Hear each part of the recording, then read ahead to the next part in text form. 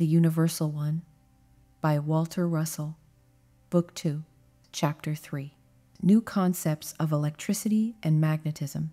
The concept of modern science regarding the mutual attraction of oppositely charged particles and the mutual repulsion of similarly charged ones is fundamentally wrong. This concept claims that positive charge repels positive charge and attracts negative charge, whereas, instead, positive charge attracts positive charge and expels negative discharge. Electricity is the attractive force of this universe of integrating matter. The belief that positive charge repels positive charge is inconsistent with the accepted fact that density increases as pressure and positive charge increase. Greater density and greater pressure are both due to the power of electricity to attract electricity. If positive charge, density, and pressure increase in the direction of the gravitative center, where the attribute of attraction is at its maximum in a mass or system, and decrease in the opposite direction, which is the direction of negative discharge, it is inconsistent and illogical to claim that positive charge repels positive charge. Cohesion increases as centripetal force predominates, and positive charge increases with increasing ability of mass to cohere. On the contrary, cohesion decreases as centrifugal force predominates, and negative discharge increases with the decreasing ability of mass to cohere. There is no greater evidence of the truth of this than the known fact that any mass accelerates its speed as it approaches a mass of greater positive charge, and decelerates its speed as it recedes from such a mass. Consider, for example, the acceleration of any planet or comet in that part of its eccentric orbit in which it approaches, and its deceleration as it recedes from the sun. Consider the acceleration of the ball as it drops toward the gravitational center of the Earth, or the deceleration of the bullet as it is forced away from the Earth. Consider the deceleration of the atom of gas, which rises of its own accord to seek its own more negative region of low pressure. Careful consideration of these many effects of motion should convince the logical thinker that accumulation of mass is due entirely to the power of electropositive centripetal force to attract electropositive centripetal force. On the other hand, the disintegration of mass is due entirely to the expanding power of electronegative centrifugal force. As the direction of electropositive lines of force is toward the apex of a cone in a closing spiral, and the direction of electronegative lines of force is away from the apex in an opening spiral, these opposing forces cannot possibly attract each other. Modern science claims that negative charge repels negative charge and attracts positive charge, whereas, actually, negative charge repels both negative and positive charge. Magnetism is the repellent or separative force of this universe of disintegrating matter. Man's fixed concept of magnetism as an attractive force is also fundamentally wrong. This basic error is closely tied to every meaning of the very words magnet, magnetic, or magnetism. These words are universally used in the sense of attraction. Every schoolboy has been the proud owner of that little horseshoe-shaped toy, which picked up bits of iron for his amusement. This remarkable phenomenon quite naturally built up the concept of magnetism as an attractive force. Magnetism supposedly performs these miracles, so it seems. The evidence of one's senses is again deceived by illusion. The exact opposite is the fact. The electropositive charge is merely increased, and the attraction of positive electricity to positive electricity of a similar dimension is demonstrated.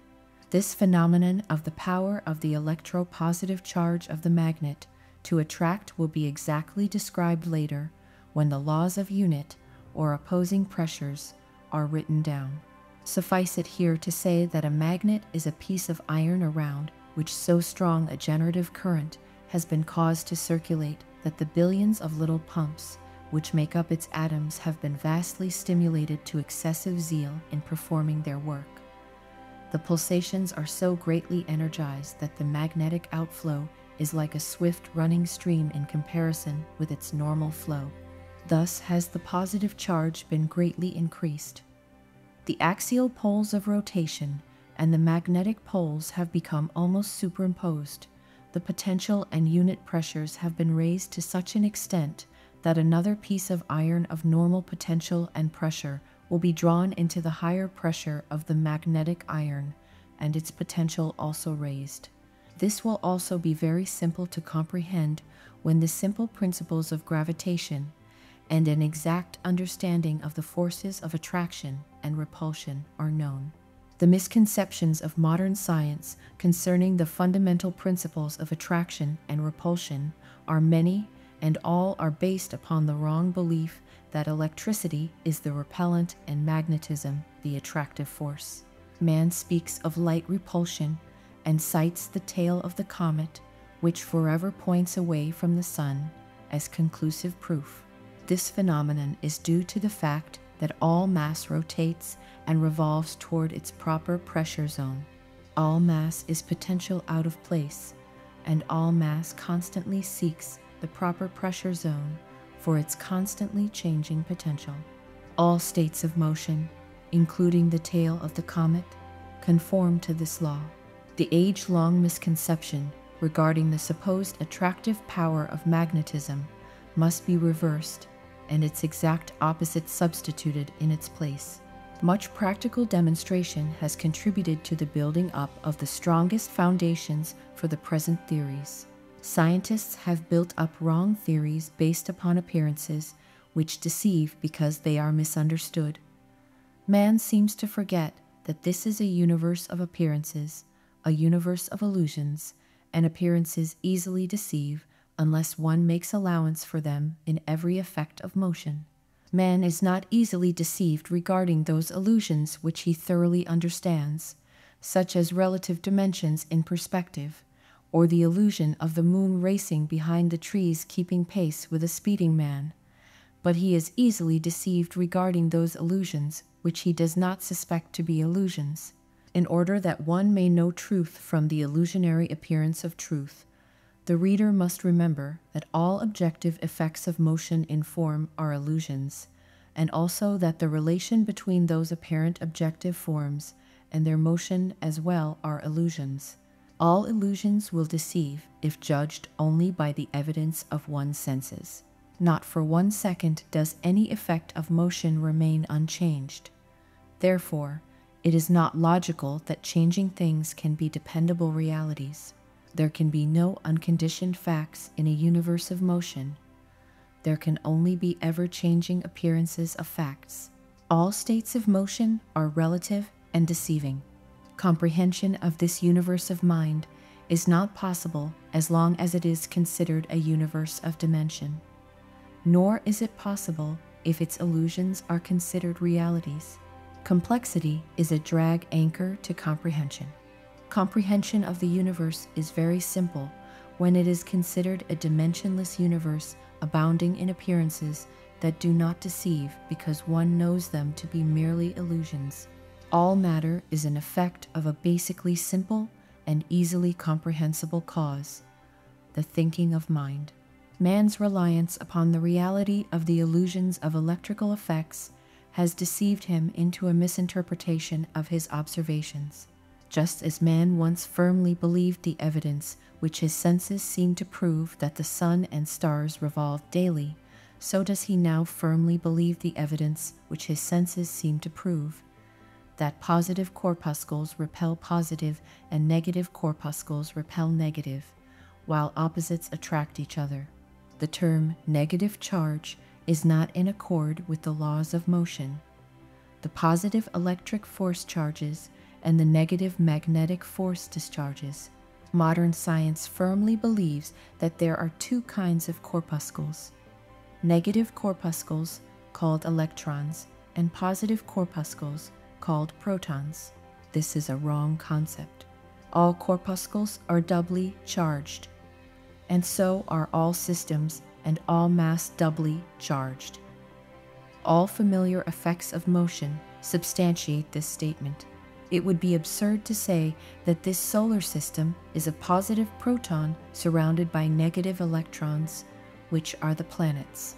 All phenomena of motion are repetitive. Mass is purely relative. An atom of manganese or iron is exactly like this solar system, with the positive nucleus concentrated, and an atom of sodium is exactly like the nebula forming in the constellation of Orion, with the positive charge extended and not yet forming a distinct nucleus. A biologist would not think of the male as wholly male, for he knows that the male, though preponderantly male, is also female. Each sex is both electric and magnetic. They are, therefore, electromagnetic in periodicity, or in other words, male-female in periodicity. Here is the law in accord with truth. Positive charge attracts positive charge and expels negative discharge. Negative discharge repels both negative discharge and positive charge. The fact that electricity expels magnetism does not mean that it repels it. Expulsion is not repulsion. Expulsion is the result of electric attraction, which causes electrically charged particles to draw closer together. This effect of closer assemblage is a centripetal effect of contraction that squeezes magnetism away from the spaces between the integrating particles of electric preponderance. The magnetic flow resulting from this squeezing process is merely the reaction to the action of squeezing. The action of electricity might be likened to the compression of a spring from within. The reaction of magnetism might be likened to the elastic resistance to that compression by an exactly opposite pressure of expansion from within. Opposite charges do not attract each other. They are opposites, and as opposites, their very natures are characteristic of all apparent opposites in the assertion of their opposition. A positive light unit or system does indeed attract a negative one, not because of its negative, but because of its positive attribute. One single light unit is no different than a mass such as this planet in respect to its double charge. It would be absurd to say that this planet, which is but one light unit of this solar system, and corresponds exactly to one light unit of an atomic system, is either a negative or a positive unit.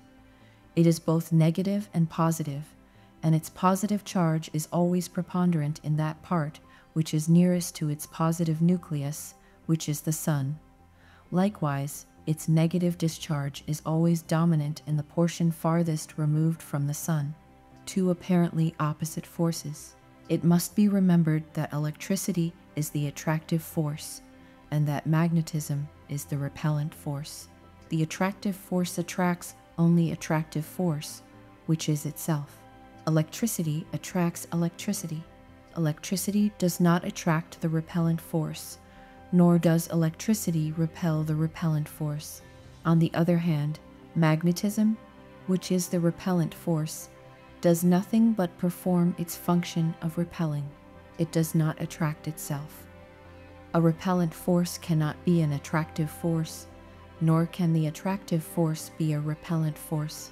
Each can only fill its own office. One attracts, thus gathering light units together into an appearance of solids of matter. The other repels, thus prying light units apart into the dissolution of solids of matter into gases and vapors. Magnetism is that force within the universal mind substance which tends to preserve the oneness of universal uniformity. Magnetism desires a formless and dimensionless universe, just as electricity desires a universe of form and dimension. Magnetism prevents the apparent separation or division of divine mind into parts, whereas electricity attempts this apparent separation. All the force of electricity is exerted in the attempt to create the illusions of form and dimension. All the force of magnetism is exerted in the attempt to destroy all illusion, all form, and all dimension. Neither force completely fulfills its desire, for each partially thwarts the other. The energy of magnetism is the elastic energy of expansion, a straining energy ever pushing toward the inertial line of equalized pressures which lies between any two masses, while the energy of electricity is ever pulling toward the pulsing heart, the gravitational nucleus of every mass. Elasticity. One of the outstanding characteristics of motion is elasticity, which also appears to be an attribute of the one substance. Elasticity is due to opposition. Elasticity is that force developed in the one substance of mind as a reaction to the action of electricity. It is this quality of elasticity that gives magnetism its rebounding force. This elastic, magnetic reaction, which is forever and eternally pressing against electric action, is that force which surely restores all opposed motion to inertial equilibrium. Imagine electricity as a compressed spring, with magnetism eternally ready to take advantage of any let-up in the contractive force holding it in compression, no matter how slight a relaxation that may be. If one could imagine such a thing as an absolutely complete and sudden withdrawal of all electric contractive energy, the instantaneous response from this elastic counter-pressure would cause a cosmic explosion that would instantly destroy all appearance of form. The universe would then be one of equalized pressures, and opposed motion would be at an end. This sudden expansion is exactly what occurs when man combines two or more elements that desire to get away from each other because they are tonally too far removed from each other to be possible mates. The elasticity of magnetism takes advantage of the sudden let-up in the process of generation and rebounds so swiftly that it instantly tears apart form that otherwise might take 1,000,000 years to disintegrate. It is this force of elasticity in magnetism that is constant in its resistance to any appearance of integration into any form whatsoever. Electromagnetic opposition. Magnetism is radiative and repellent, while electricity is gravitative and attractive. Magnetism repels and electricity attracts. That which electricity integrates through gravitation, magnetism disintegrates through radiation. Magnetism acts as a brake on the wheels of electricity, resisting its generation of higher potential and registering that resistance as heat. Electricity acts as an accelerator, speeding up magnetic radiation, the expansion of which is registered as cold. Electricity and magnetism are actually opposing forces that move away from each other in exactly opposite directions. Forces that depart from each other do not attract one another. Opposing forces oppose each other. To say that positive charge and negative discharge attract each other is equivalent to saying that electricity and magnetism attract each other. This would be the same as saying that centripetal force attracts centrifugal force, or that generation attracts degeneration, or that a charging body attracts a discharging one. One might as well say that life attracts death. Electricity and magnetism are opposites, and opposites move in opposite directions. One is accustomed to thinking that the male, which is preponderantly positive, attracts the female, which is preponderantly negative. It is not the negative charge of the female that is attracted to the positive charge of the male, but rather the positive charge of each attracts the other. In youth, when the attraction between opposite sexes is at its maximum, the positive charge of each sex is also at its maximum. In old age, the negative discharge increases, the disintegrating magnetic force dominates, the positive charge decreases, and as a result, the attraction between each sex for its opposite diminishes until it disappears, giving way to repulsion. The apparent attraction of each action to its reaction is due to the desire of the active force within each for accumulation, and the consequent continuation of the evolving idea of itself through that accumulation. When action is preponderant as positive charge, the form of the idea evolves. When reaction is dominant as negative discharge, the form devolves. The record of the idea of both action and reaction is registered in inertia. The chemist, when breaking up compounds, is accustomed to seeing a negative element seek the positive pole and a positive element seek the negative pole. He would better interpret this if he considered his elements in terms of sex and also took into account the process of regeneration of negative discharge by impact against the inertial plane between a discharging and a charging mass. When the positive charges of negative reactions are attracted to positive poles, the centrifugally dominant force is conquered by the centripetally dominant force. The negative reaction then becomes a positive action. The equalization causes reproduction. The union of an action with its reaction is always followed by the reproduction of separate actions and reactions. These reproduced actions and reactions are rebounds of the union. Magnetism opposes electricity in its desire to transform this universe into one solid, motionless, non-elastic ball of positive electricity. Electricity opposes magnetism in its desire to transform the universe into one of equalized pressures where opposites disappear into dimensionless non-opposition. Positive electricity is preponderantly electric. Positive charge attracts positive charge. Negative electricity is dominantly magnetic. Negative discharge repels both negative and positive charge, for both are electric, and magnetism repels electricity. Again, it must be stated that electricity and magnetism are not opposites, nor are they two forces. There are no opposites of anything in this universe of the one thing. Mind is the one substance. Thinking mind is the one force. If mind were not a thinking substance, the universe would be without force. It would be without life. It would indeed be a dead universe. Thinking is a positive action. To every action, there is an equal reaction, which is the opposite or negative matrix of that action.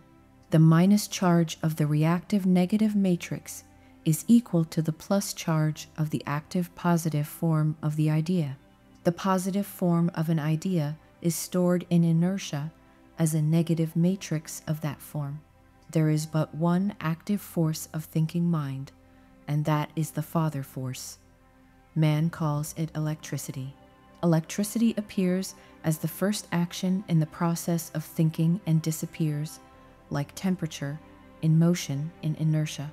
Electricity, therefore, has no existence. It belongs to motion, not to substance.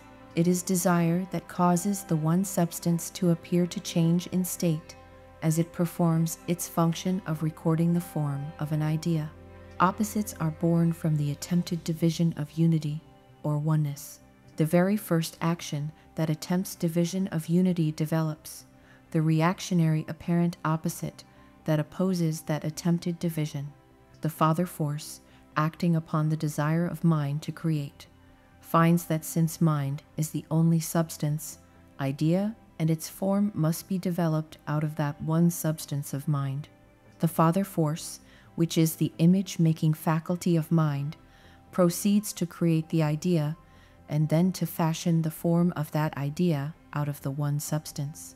The opposing magnetic force is then born to prevent the fashioning of the substance of mind into form. For a time, it vainly opposes such formation, but eventually succeeds. Electricity and magnetism are the two major dimensions of the universal constant of mind. Therefore, the beginning of creation is the beginning of an attempted separation of the one substance by the one force of the substance.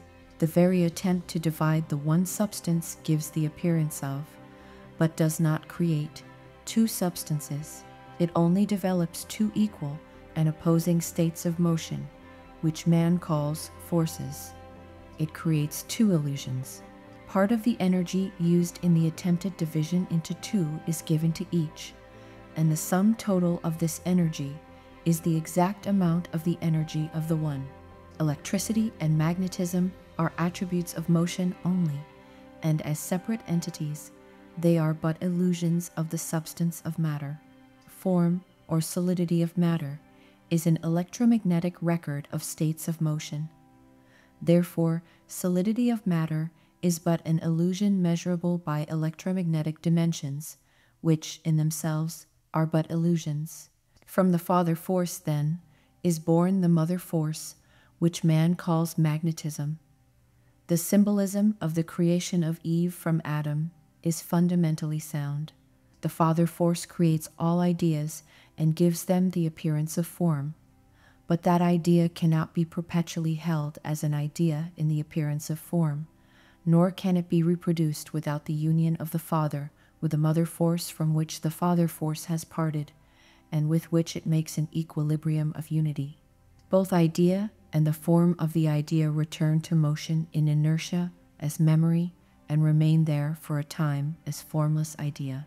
A union of the father force with the mother force brings it back again into the form of the idea, for the united energies of these apparent opposites make the total required by the one. Just so with positive electricity and negative electricity. They are not two forces.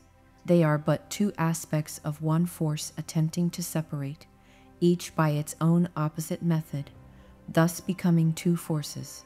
They never succeed in doing so. Each is charged with the other, permeated more or less in accordance with its periodicity. Chapter 4.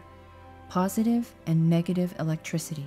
Again, it must be reiterated that in this universe of motion in equilibrium, all energy equalizes itself in two equal and opposite swings of the cosmic pendulum, regardless of where in the cycle those opposites of motion appear. The cosmic pendulum swings eternally between positive and negative electricity, constantly transferring its energy from one dimension to another, but never altering that constant. The opposing energies of the two swings, when added together, make up one equalized unit of the universal reproductive constant. Furthermore, these opposing swings are simultaneously equalized at corresponding points in each of the 10 octaves. Electric action and its magnetic resisting reactive flow are simultaneous and in equilibrium at all times. Positive electricity is an endothermic, contractive force that actively absorbs a relatively large quantity of generative light units of heat, which raises its potential, while expelling a smaller number of them, which are devitalized into magnetic radioactive emanations, thus slightly lowering its potential. Negative electricity is an exothermic, expansive force that reactively absorbs a small quantity of generative light units of heat, which slightly raises its potential, while expelling a greater number of them, which are devitalized into magnetic radioactive emanations, thus lowering its potential. In the term negative electricity, the word electricity is used in the generic sense, similar to how man is used to represent both sexes. Electropositive systems are preponderantly charging systems, while electronegative systems are preponderantly discharging systems. Charging systems are in the positive half of the octave, where the tones are generatively dominant. These systems force magnetism out, causing them to grow more compact. As a result, they grow smaller, tone by tone, up to the fourth tone of the octave. Their atomic volume decreases, and their density increases as magnetism is expelled, just as a sponge decreases in volume and increases in density when water is squeezed out. It must be clearly understood that magnetism, expelled by electricity from within a charging system, did not enter that system as magnetism or as negative electricity. It entered as positive electricity and became devitalized into negative electricity by nucleal absorption of its positive charge. It was then expelled from the higher inner pressure to the lower outer pressure of the system. Discharging systems are in the negative half of the octave, where the generative tones are weakened. Weakening generative activity results in weakening radioactive activity, which causes the systems to grow less compact. They therefore grow larger, tone by tone, from the fourth tone to the master tone.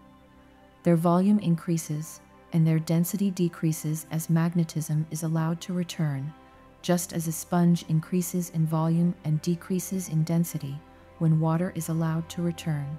By studying the charts on pages 17 and 83, it will be seen that when magnetism returns to negative systems, it does not return as negative electricity. It impacts against the inertial plane between itself and the system, is regenerated and reconverted into negative electricity after it has made its centripetal journey to the apex of its spiral orbit with ever-increasing pressure and started its centrifugal run with lowering pressure back to the inertial plane. Charging systems are simultaneously discharging, but their positive charges become increasingly preponderant and dominant until the consequent increase in potential changes the dimensions of the system. They then appear to be another substance.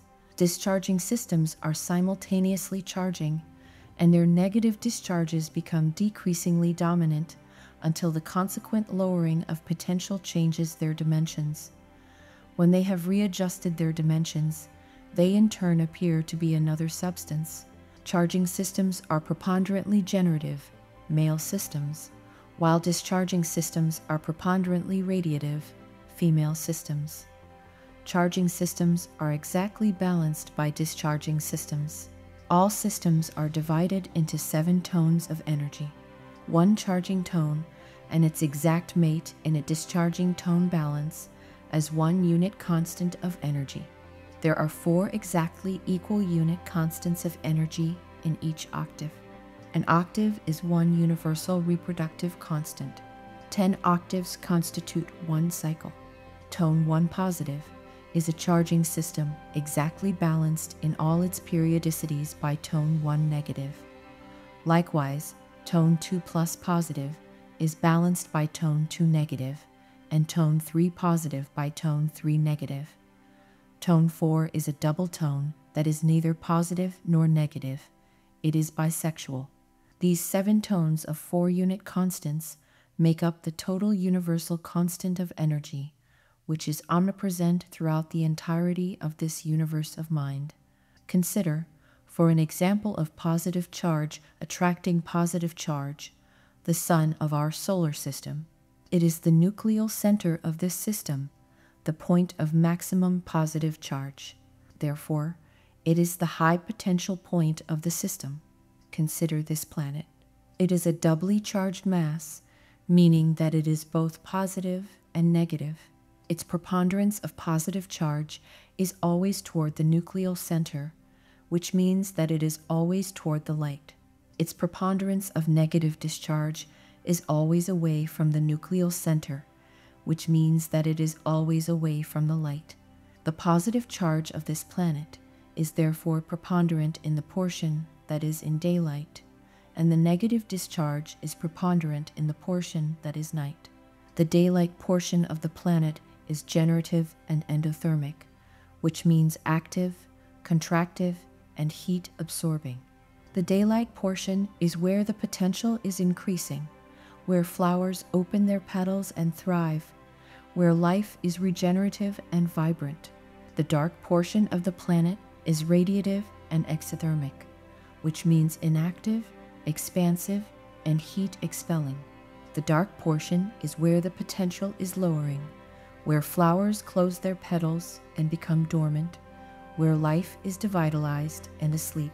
The same principle applies to all other planets. The positive charge moves around them as they revolve, always staying as close as possible to their positive nucleus, the sun. It is a well-known fact that high potential discharges into lower potential. Consider the radiative rays of the sun as negative light units expelled by positive contraction, which forces them to seek lower pressures and lower potential.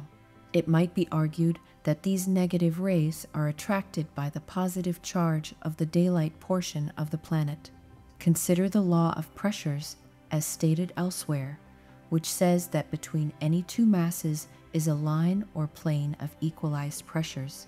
As the light units, which constitute the rays, spiral and centrifugally circle around the sun in their search for lower pressures, just as the mass of light units, that is our planet, circles around the sun, they continue to expand and become increasingly negative the farther they recede from the sun. It should be clarified here that light rays do not proceed directly from the sun to a planet in straight lines.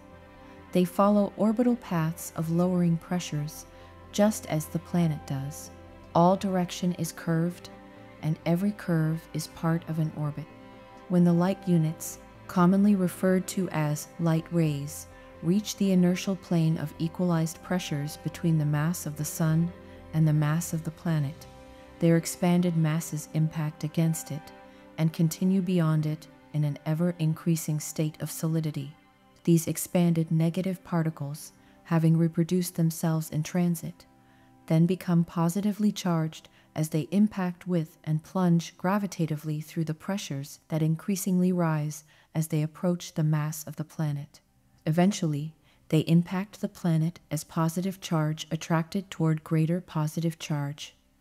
The potential of each is increased by this impact, and the heat generated by magnetic resistance to the impact is absorbed as accumulated energy until it becomes devitalized and is released as the planet turns away from the light. For another example, consider the familiar lightning flash, commonly known as forked lightning. Lightning is a highly generative, positive charge seeking its own pressure and potential. The maximum positively charged high potential and high pressure of this planet is that part closest to its center. Lightning and all its forks are gravitative. They always seek the planet.